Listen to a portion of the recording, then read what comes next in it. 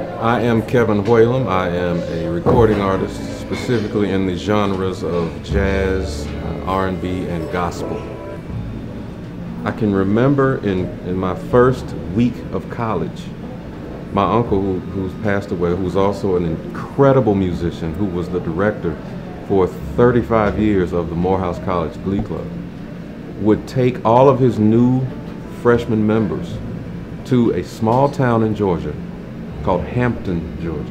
And he would take us to a small church in the middle of nowhere in Hampton that had wooden floors that was the size of maybe, I'll say it was maybe 20 by 40 tops, the whole church, the entire church.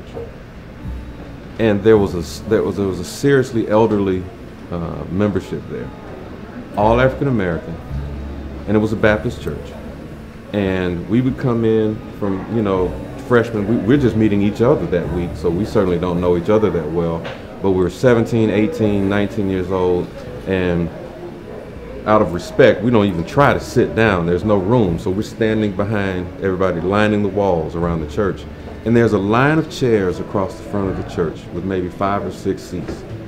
And all of those people, men and women, had to be, no one in that group could be younger than 75, on up to maybe 90 something. And they're sitting there in their Sunday best, the older gentleman with the white socks, and the suspenders on.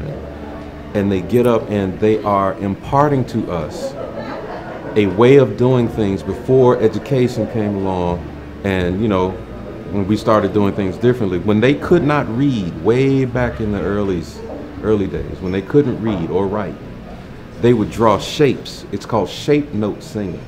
Circles, squares, triangles, rectangles that would denote the solfege, do, re, mi, fa, sol, la, ti, do.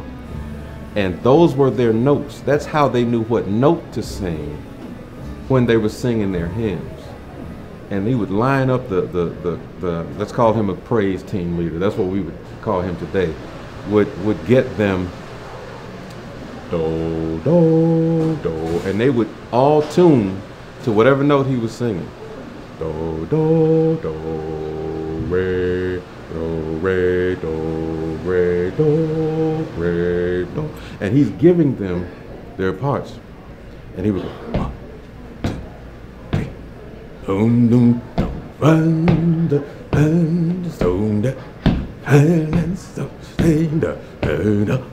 and they're just singing lyrics. I can't remember what they were singing, but they were singing the purest music you've ever heard. I get emotional when I think about it. They were singing from their grandparents who had taught them this way of singing and passing along this music. And it really, it affected us to the point where everybody in the room was crying, because you're like, this is where we came from. This is who we are. This is how we know what we got to go do now. And excuse my tears, but that's the passion that I carry with me now.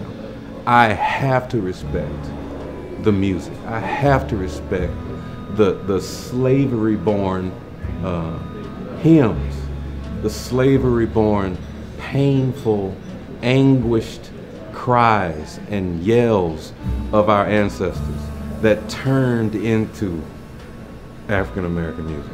That's why we've got to carry it on in the right way. We've got to reach those kids that are doing it a disservice by the vulgarity. And we've got to show them, hey, this is who you are. Check this out. This is where you came from. You got to respect that. We demand that you respect it. My music matters because I respect the music that came before me.